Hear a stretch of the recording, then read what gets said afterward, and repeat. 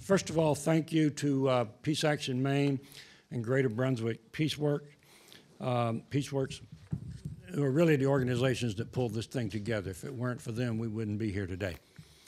Our program, and I want to thank all of you for coming out on this wintry day.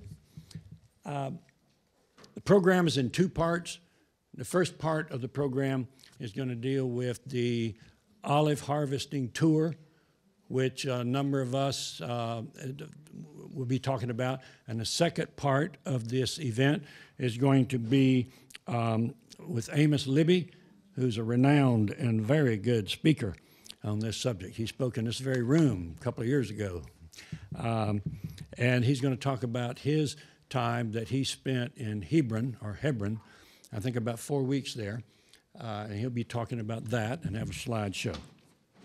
Now, what I'm going to do is sort of set the stage for then the other speakers who are on the tour, the olive harvest tour. Each person will have around 8 to 10 minutes, and we'll be trying to keep time on people and letting them know when they're running out of time so that we don't squeeze out any of Amos's time. Also, we'd like to have some time maybe for questions at the end. So 6 Mainers, as part of 9 people from the USA. There was 1, I believe, from Massachusetts and 2 from California. 9 Mainers went to Palestine on a harvest tour to pick olives in the last half of October of 2017. There were around 9 European countries represented and around 40 or so Europeans who were there. We went to 4 or 5 different orchards around the city of Bethlehem and helped families pick their olives. We stayed in a hotel in Beit Sahur, and there may be, I wonder, is it possible to get these lights up here off?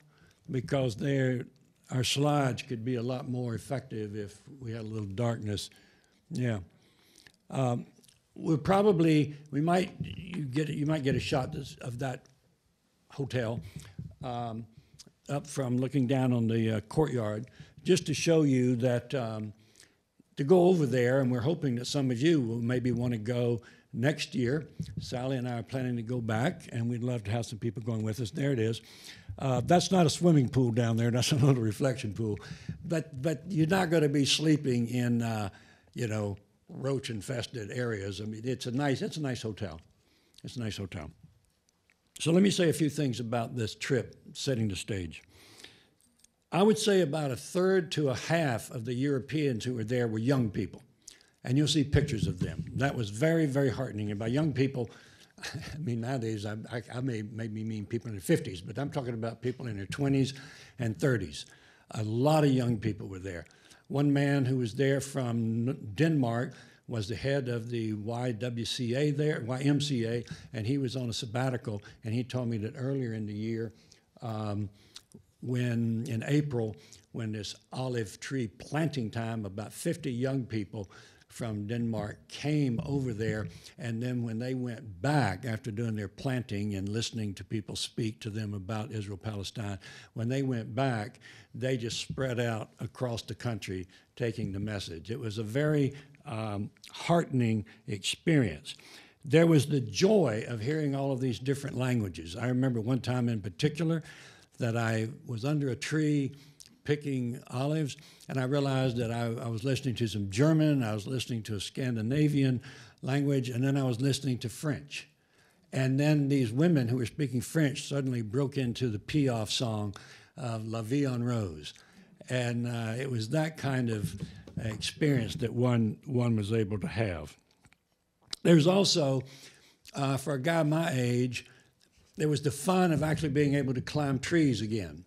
As another elder guy who was there from England, he said, how else can you climb trees without people thinking you're crazy? So you could either have a ladder leaning up against the tree, or you could actually go into the trunk and climb up and be picking. So it was great. Oh yeah, Sally's found. There I am up in the tree. So that was fun. That was a lot of fun. Our speakers today are Christy Hammer, who's an associate professor of sociology at USM. Eve Sawyer. Eve, are you here yet?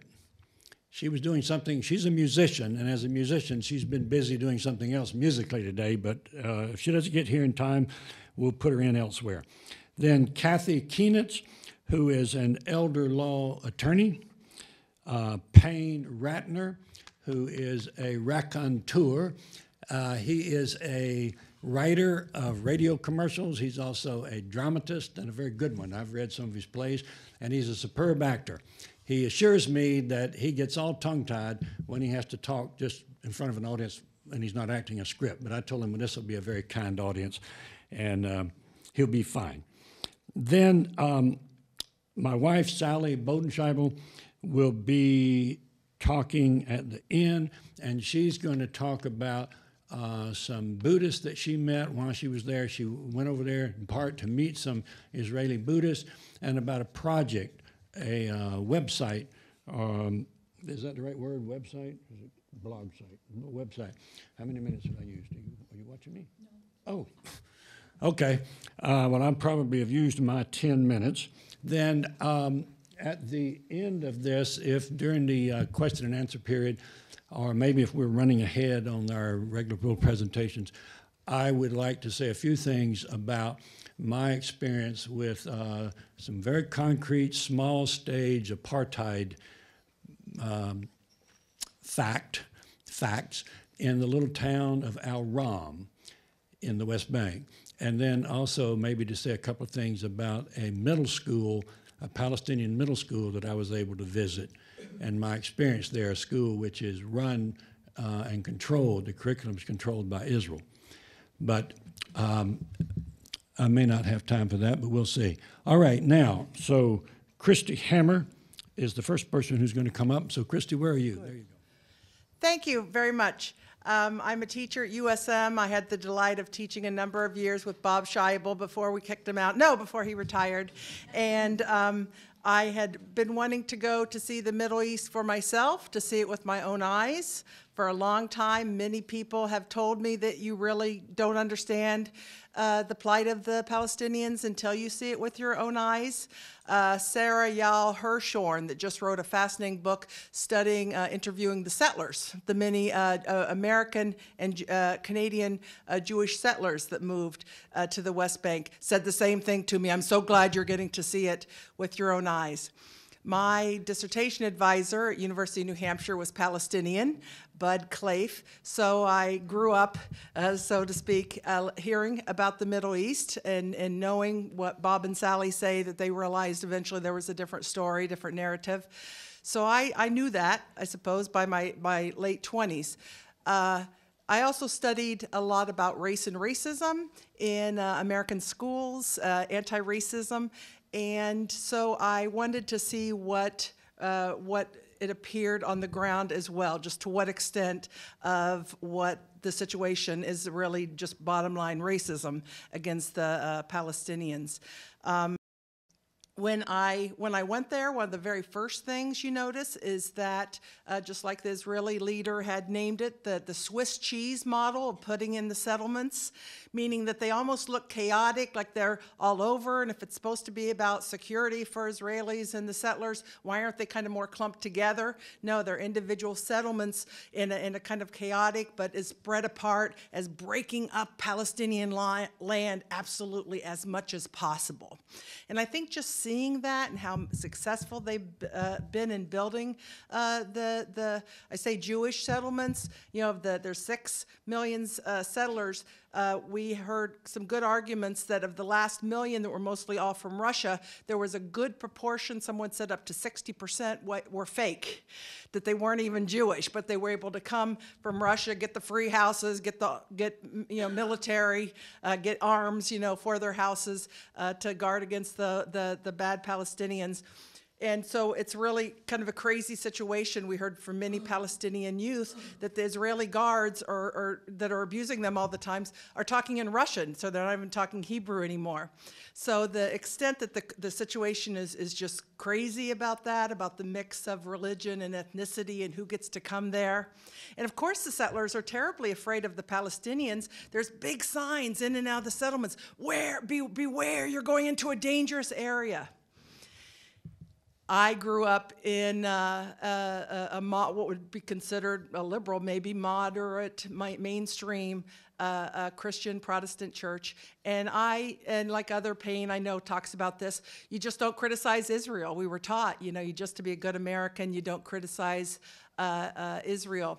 And so to go there and to see what we've done in the name of Israel, in the name of post-Holocaust, where Jewish people can go as their home from all over the world, is very discouraging. You not only see the settlements in the Swiss cheese model, but also just so carefully how they took all the very best land and they build at the top of the hill, and then you sort of, because that makes it look like powerful, and then they build more and more settlements down the hill. And going with Bob and Sally was really something, because they'd been there several times, and time again as we drove around, they'd say, oh, that was a beautiful green hill, now it's a settlement. That was another beautiful hill, now it's a settlement. The renaming of Arab artifacts, this is right in Jerusalem, with biblical and other historical sounding names, right? That was all over the place. Someone called it the Hebronization of East Jerusalem, how much that's happening now in East Jerusalem as it did in Hebron. And this is, of course, right around the walls of Jerusalem. Time and time again, the Arab names are taken off and they're given, sometimes made up names, often from the Bible, so when people go and see it. There's also another picture, I think, here of, this is a good one. This is the thick walls that protect, quote unquote, one farmer and his farm. He only has this in and out access through this kind of a huge, thick, padded wall because the settlements are right in it. He had his pregnant wife dragged outside by guards, and she had a miscarriage. He's been poisoned, attacked numerous times, offered millions and millions of dollars, probably US dollars, to sell his farm, but he doesn't want to sell it. But it's completely, this is how they've had to wall off just one of the olive farms and the little, farmer's household and a few of his relatives. And this is his entrance in and out. More of the settlements that you see all over. One thing I want to mention, I bet my time is running out in Jerusalem, thank you, is about the Second Wailing Wall. Does everybody know about the Second Wailing Wall? Have you visited the Wailing Wall? The Second Wailing Wall. And what the Second Wailing Wall is, and that was probably the only time I saw the Israeli guards particularly have very dour and kind of nasty, angry looks, because I don't think many people are supposed to go back to the Second Wailing Wall yet, but there's already signs up for it. And you went down a passageway on the edge of the walled part of Jerusalem, and towards it, what looked like an exit, probably it will be an entrance once this gets going. And there were guards there, and then you did a hard left, and you saw a big sign, Second Wailing Wall. It was right there, onto the wall. And then you kept walking down a little bit, and you came into a big, large open room, open air room, but large room. And he said, and then you saw another sign, the Second Wailing Wall. They are made up in actually supposedly really down the way, like another maybe half mile, and the other in the center of Jerusalem, a third of a mile. There is the actual Wailing Wall. So they decided this wall right over by where Palestinians live in Jerusalem, that could be the Second Wailing Wall. So they're putting up signs, and once that becomes enough of a tourist attraction and people want to see the Second Wailing Wall, that's all they need to say it's security, and now you have to leave your homes, and they'll just be able to kick more Palestinians around this Second Wailing Wall. So just the games that are played, the rebadging and the renaming, the rewriting of history is quite remarkable, as well as I think this phenomenon of the Second Wailing Wall is quite amazing too. I guess the last thing I would say, as someone who read Tikkun in the 80s, that magazine, the Jewish Voice that could be critical of Israel, is and I know Bob and Sally, they work with Israelis, with Jewish people more and more than ever before in their peace work. The other side of it, many academics like me, my husband, many Jewish academics, they just won't go there. They'll just say, we cannot criticize Israel. So I think it's on, I think part of the little blood on the hands of people in the US are particularly Jewish intellectuals in the academy that are not happy to talk about Palestine and where else will Jews go, and just won't talk about Israel, can't face it. One of my buddies, a professor at USM, it was their daughter that went there, and she came back, 21-year-old, and said, we're keeping them like animals. And she got her dad, this is last, he's a successful lawyer in Portland, she teaches at USM. He was angry the last time I talked to him because he couldn't find what the deal was. If the checks I write, 10,000 or something a year, he writes to a synagogue to support Israel. If he can't confirm that that money's not going to the settlements, he would stop writing the checks to Israel because he agreed with her, yes, that's bad, that's wrong, illegal, whatever. And he was annoyed because he couldn't, his rabbi couldn't tell him that no, the money he sends through his synagogue isn't supporting the settlements. But if they didn't have that daughter that went there, they wouldn't have had the wake-up call or the ability to talk out at all. Okay, I think that with that, I'll pass it on to whoever's the next speaker. Payne. Hi, I suppose like everybody, I grew up with the whole just accepting the fact that there was no it was terrorism versus Israel, and again, as Christy said, when you go there and you see, you realize the story is completely false.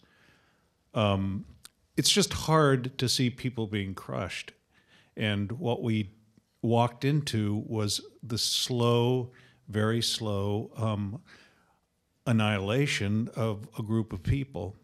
I mean, of course, people are fighting back, and I don't think that will be the ultimate outcome. But that was my experience, which I didn't really expect to have. The country is beautiful. The olives were wonderful to remove from the tree, and the experience of camaraderie was wonderful with all of these Europeans.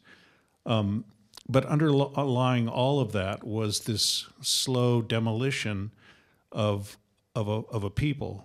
I remember seeing a home that had been recently built, and within I was hoping it was my time to get off. But the home was slowly built by Palestinians, and Israeli soldiers watched it being built. And when it was finally built and the family ready to move in, the government asked them to, or demanded that they tear it down. So the family had to tear down the home that they had just built, and then they had to pay the Israeli government what it cost for the bulldozers to run and the soldiers to monitor. All of these people,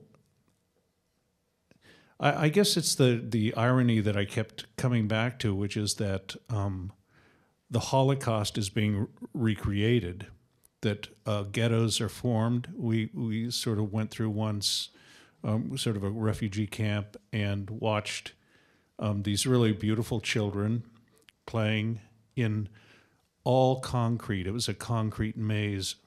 And the only time they sort of ventured toward a field, there was a sudden loud explosion, and an Israeli soldier had just thrown a kind of a sound grenade into this field, and the kids were startled, and we turned and looked, and there was an Israeli soldier leveling his gun at us. And we all sort of just slowly walked back down the alley where it was safe. All the time, these people are trying to live their lives, and they are being reminded that they are second-class citizens. They try to go to work, and if they don't have an enormous amount of paperwork to allow them to pass through the maze of bureaucracy, they are jailed.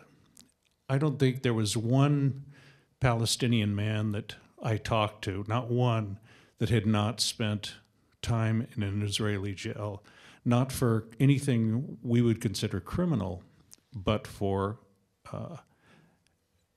trying to live a life, trying to get a job, trying to walk from point A to point B. So here were these beautiful people. I remember we were at Old Jerusalem, and Kathy was found this friend of hers from a previous trip who was selling there in the stall, and they don't obviously have much, and Kathy found something she wanted to buy, and this lady who, is struggling for a living wouldn't let her buy it. She said, "No, you must take it. It's yours. It's yours. It's yours." So we had to secretly buy like a lot of other things, but she was. I'm just saying it was a very eye-opening experience, and we saw people trying to live their lives in a slowly more and more oppressive world. I don't know. That's about it. Thank you. Thank you. Hello, everyone. Let's see. Where? Oh my God! Yes, it is me. I swear to God, it is me. And it is. I'm at the top of one of the olive trees. I have to tell you, I am a tree climber. So when I first heard, after I'd been buying Palestinian olive oil exclusively for about, 4 or 5 years, thinking I'm doing my one tiny, tiny little thing to help Palestinian farmers that I'd heard a lot about. When I found out that one could actually go on a trip to Palestine and pick the olives, be up in the trees and pick the olives to make this olive oil that I'd been eating all these years. Oh, wait a minute. That last picture. Oh my gosh, I didn't think that one had come out. Oh, you must have gotten more than I thought. Okay, hold that thought, hold that picture. So when I got there, I was absolutely in just bliss. When we got out into the olive orchards, and I found that I could actually get up into the trees and get into the top of the trees. That was a very, very. It was just glorious, glorious. I felt like I was close to heaven. The actual picking of the olives was fun on most of the trees because it was very satisfying work, stripping the branches and filling up the tarps. Wait, did you already talk about that? No. Okay. And so I was having the time of my life. I have to tell you, this particular picture, in the background, you can see what is actually one of the colonies, or they're called settlements, that are illegally, it's land that was illegally seized by the Israeli government and from the Palestinians. And I just wanted to show in this picture how close we were picking to some of the settlements. And actually, we were a lot closer in a number of places. Huge takeaway for me from this trip, besides the bliss of being up in those beautiful olive trees, was also a huge amount of sadness when I heard about some of the very old trees, thousands, at least 1,000 years old, that the Israeli government had actually just bulldozed. And I'm thinking, my God, these trees were helping these farmers to make a living and make some sort of a life, and to just have them annihilated like that was, it made me very, very sad. So anyway, this picture right here is on my way from the family that I was staying with to the hotel to meet up with all my pals who were picking olives. Was a long stretch of roadway that was, it didn't have too much on the sides. It was kind of yucky walking along there. But one morning, I happened to see this flock of sheep in what looks like sort of a dump with a shepherd there. And I thought, wow, this is amazing. I only saw him one day, but just to see that scene on the side of the road just kind of struck me in a tender spot. Now, across the street from that, as I was walking back and forth from the house where I was staying, which was about a mile from the hotel, there was a big open cement pit that had burning trash in it whenever I walked by. So you're walking by and the smoldering smoke smells of kind of not such wonderful stuff being burned in there, was just an example of me for how the Palestinians have to really take care of themselves without having any services that the government's providing. There's no trash pickup in that particular place, so they had to just take care of all that themselves.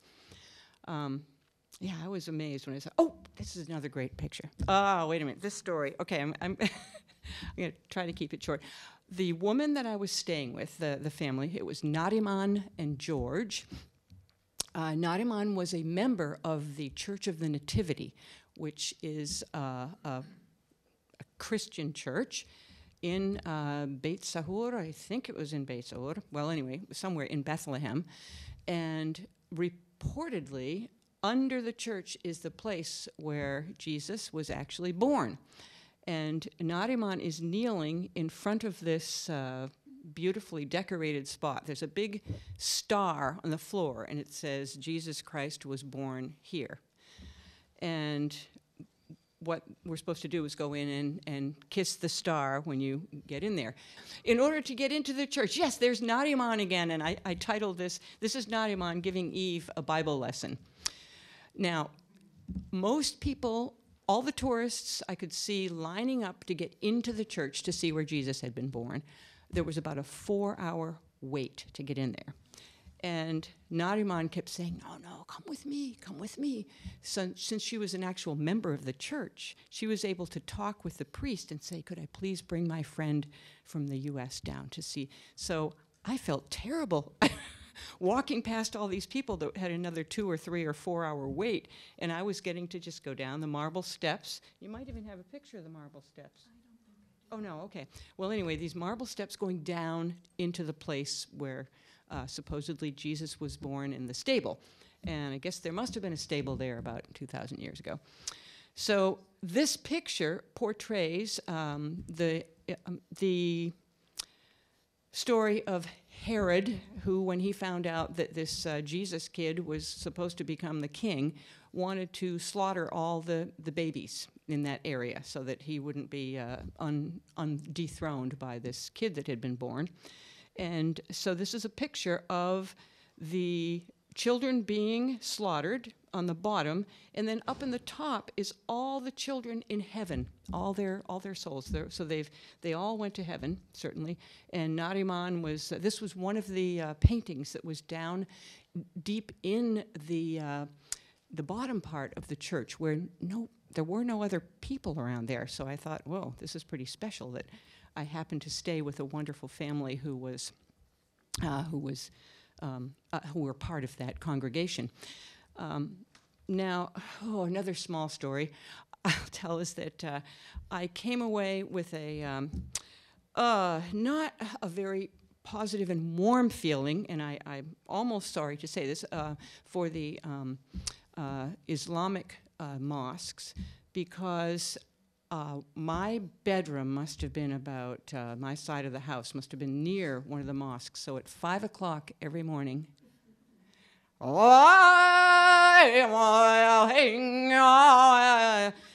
and waking up to this every morning was not the most pleasant alarm clock.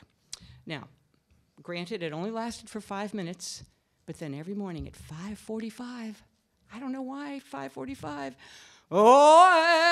Same thing. So, is that a... 2 more minutes. Okay, great. Now, I felt very, very happy that I was able to stay with a family. And they had 4 grown children who were all outside. They were not there in Bethlehem at that time. And Nariman was a fabulous hostess. Oh my God, she just wanted to take care of me. She wanted to make her best meals for me. And I actually brought a little tool that she had reamed out carrots. Now, I've heard of stuffed zucchini, but I had never heard of stuffed carrots before. And the things that they were stuffed with rice and the most amazing flavorful spices. So she really took very, very nice care of me. And when I asked her, oh, how did you do that? She explained to me that you need this special tool.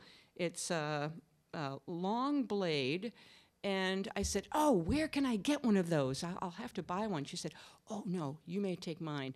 This one, the hand, obviously, she had had it for a long time because it was very worn. It's a very dear thing that I was able to bring home.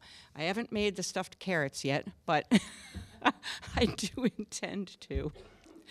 Oh, man, I have other stories, but I think I better wrap it up. I would definitely go back again. I have to find a better way to travel there. It's I need to somehow learn how to astrally project. I can't handle those airplane flights. This was a picture I took. This was terrifying to me to see all these soldiers with guns just out there protecting somebody. Maybe they were protecting them from me. I don't know. Anyway. I've blathered on enough. So many things to talk about. Just kind of following up with what Bob was just saying, I think it's worth a mention, the water issue, which is a huge issue. The West Bank, which I think most of you know is designated as Palestinian territory, and which has been just chopped up. The Swiss cheese that Christy's talking about, the holes are actually not the settlements. The holes are the parts that the Palestinians can be freely living in. That's how much of Palestine has been overtaken by Israel. But water, the West Bank sits on a huge water reserve, and that water is taken out by Israel and sold to the Palestinians.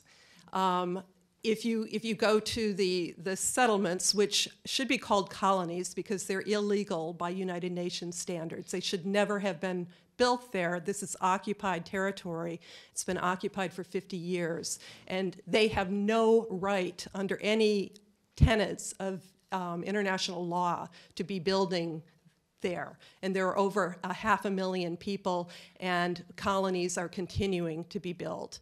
But anyway, you can go to the settlements and you can see them watering their lawns, filling their swimming pools, while the Palestinians have to buy water and store it on tanks on the top of their buildings and hope that it lasts for a couple of weeks. I lived in Bethlehem for about a month, 2.5 years ago, and I worked in Hebron. And I experienced the water issue. There were 2 times in my month there that I ran out of water. And, various issues with the tank. So, you get by without water for a couple of days. And even more insidiously, it's sport for some of these settlers to go around and shoot the tanks of Palestinians. It's horrible. The WHO, the World Health Organization, has said that Palestinians are being allocated a quarter of the water that's recommended for humans to live. So it's a dire situation. One point I wanted to make about the trip, which was wonderful. I mean, this trip, it was such a contrast of beautiful things and just sad, tragic, horrific things. This particular olive-picking venture was coordinated by the Palestinian YMCA, in conjunction with a really wonderful tourism group located in Bet Sahor, which is a suburb of Bethlehem, called Alternative Tourism Group, ATG. If you're ever going to go to Palestine, I strongly, strongly recommend that you hook up with ATG. They're wonderful. And they've been doing these tours for a number of years, and most recently in conjunction with the YMCA, YWCA.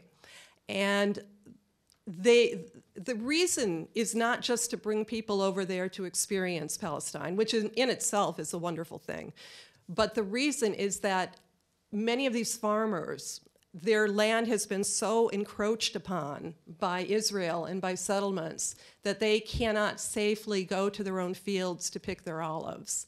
And so having internationals there helping them is obviously a lot of labor. There were actually close to 70 of us.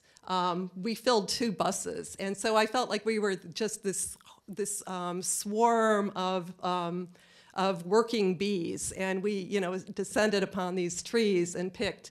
In one case, there was one farm where we picked over 100 bags that stood waist high, masses of olives. It was beautiful.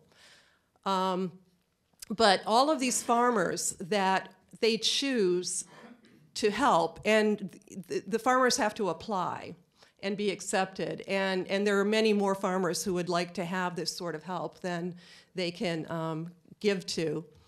But they all have issues, like the one that I believe Christy was talking about, where his entire farm has been cut off by the wall, and this massive steel gate. I don't know if we have a good picture of the steel gate. Okay, well, anyway, a massive steel gate that was constructed by Israel so this farmer could go into his own farm, and no one else is allowed to go there but he and his family unless he gets special permission from the Israeli government. So we had the permission that day, thank God, so we were able to go and pick his olives, and man, were these farmers grateful to us. So I wanted to talk a little bit about Hebron. We visited Hebron. It's really only about a half hour away from Bethlehem as the crow flies, but because of the circuitous route that you have to take now as a Palestinian or anyone going into the Palestinian territories that have been so bifurcated by the settlements and by the Jewish-only roads that lead to the settlements and cut through farms and land and villages. It takes more like 2 hours to get to Hebron. And Hebron right now is one of the hotbeds of the controversy, the Israeli-Palestinian controversy. Hebron, for the past, 800 years, has been almost exclusively Palestinian. There have been Jewish people that have lived there peacefully. There have been altercations over the years. But the right-wing, uber Zionist, fundamentalist Jews feel that Hebron, even though it's smack in the middle of Palestinian territory, they feel that Hebron should be part of Israel. In fact, there are many of these Zionists who say Israel, we're going to take all of Israel from the Mediterranean to the Jordan River, So the design of many of these right-wing Zionists is that they're going to eventually get it all. And so Hebron is in the middle of it, and it has particular significance because it has the tomb of the patriarchs, which is in a mosque. It's in the Al-Ibrahimi Mosque, Ibrahimi being Abraham, the father of Christianity, Judaism, Islam, basically. The people of the book, they all share Abraham. And so there's this mosque that happens to sit on what they believe, there's no proof of this, but what they believe to be the place where Abraham was buried. So it has huge historical religious significance to all 3 religions. But it has been a mosque for the past 800 years. Well, only 2 minutes. So in 1994, a man who happened to be from Brooklyn, New York, named Baruch Goldstein, was a Jewish settler and a doctor, a physician. And he went into the mosque during a worship service with a AK, some super gun. A what? a Galil rifle, whatever that is. I know nothing about guns, but it was a big one. And he mowed down 29 Palestinians. And the Palestinians who survived mobbed him and killed him, kind of understandably. And then there were riots following that. And because there were riots, the police came in and basically shut down the whole Shuhada Street, which was the main street of commerce in Israel, in Hebron, they literally, I wish I had pictures of this, but they literally, they welded the doors shut to Palestinian businesses and homes. And that whole street now, it's like a ghost town. And there are checkpoints all over the place because a very small group of, again, fundamentalist, Zionist, Jewish settlers have come in and made their presence there because their idea is they're going to take that area over.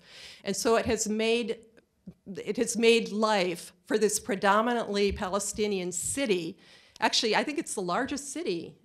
It's the largest city, and they've made life miserable there. And these soldiers, they intimidate, they're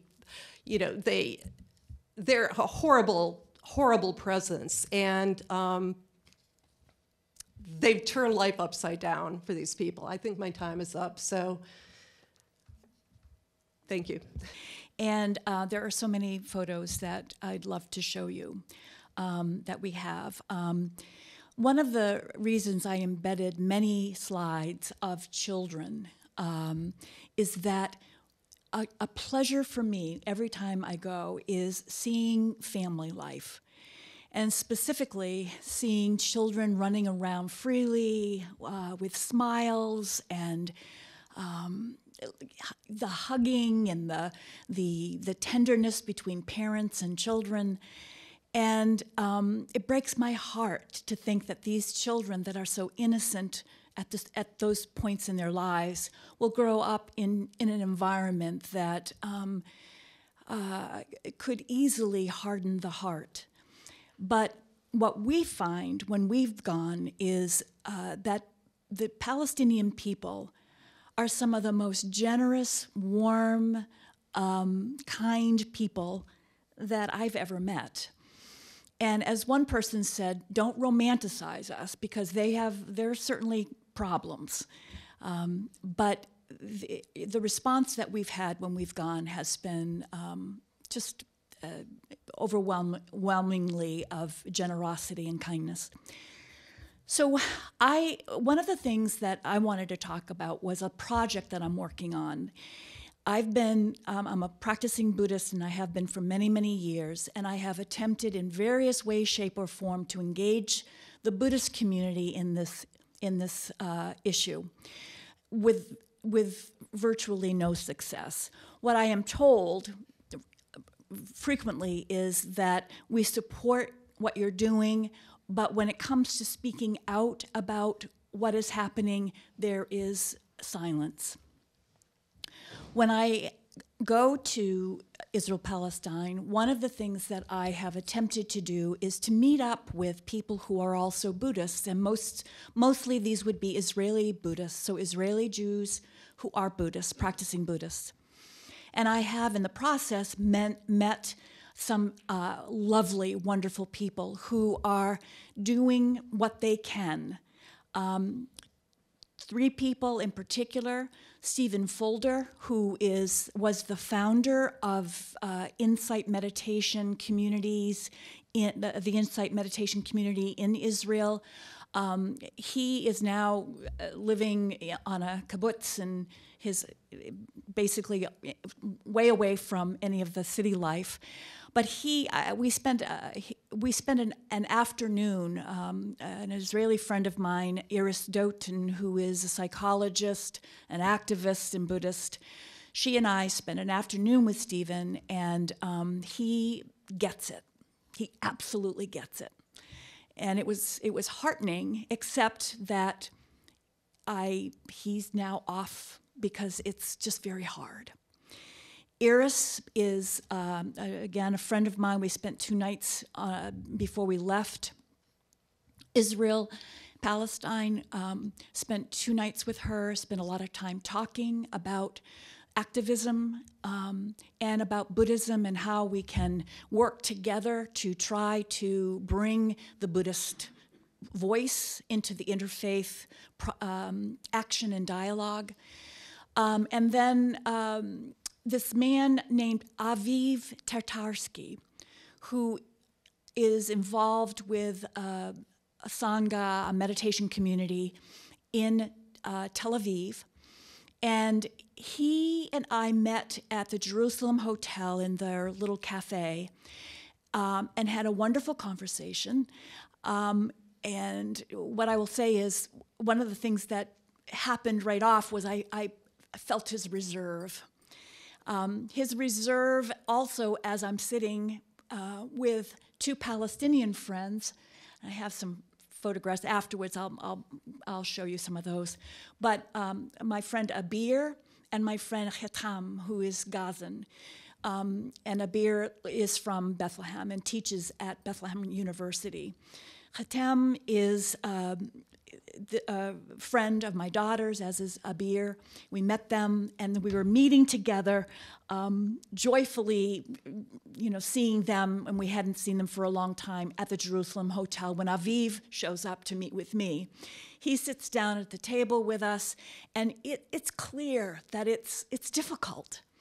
Our friend Chetam, who is Gazan, is such an open-hearted woman. She just graciously and fully embraced Aviv, gave him her contact information, said, please call me, I'm happy to talk with you, meet with you.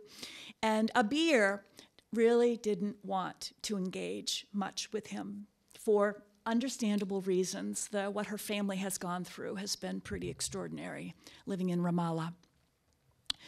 So I met with Aviv and told him a little bit about what I was hoping to do.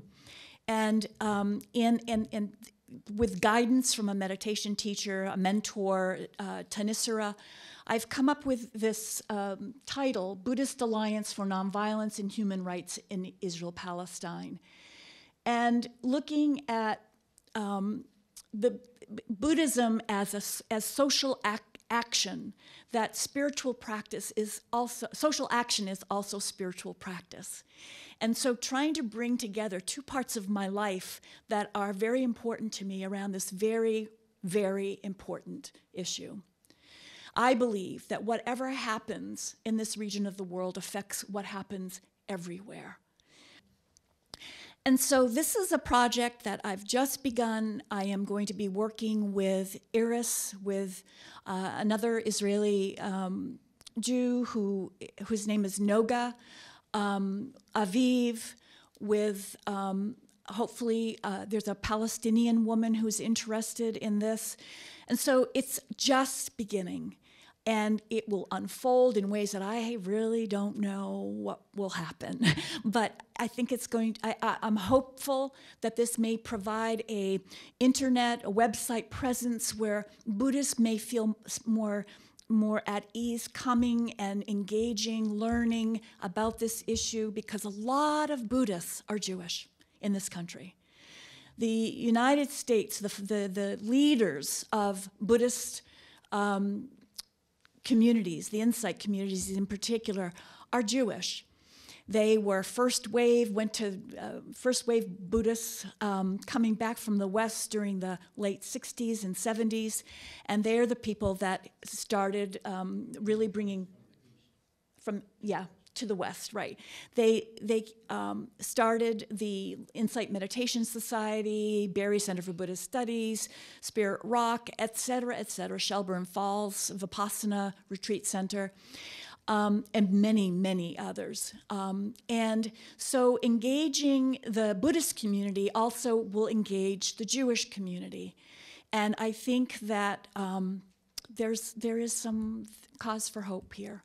So I encourage you to, stay tuned. And if you've got ideas or wanting to engage with me, I would be delighted to talk with you. and we'll see how things unfold. Thank you.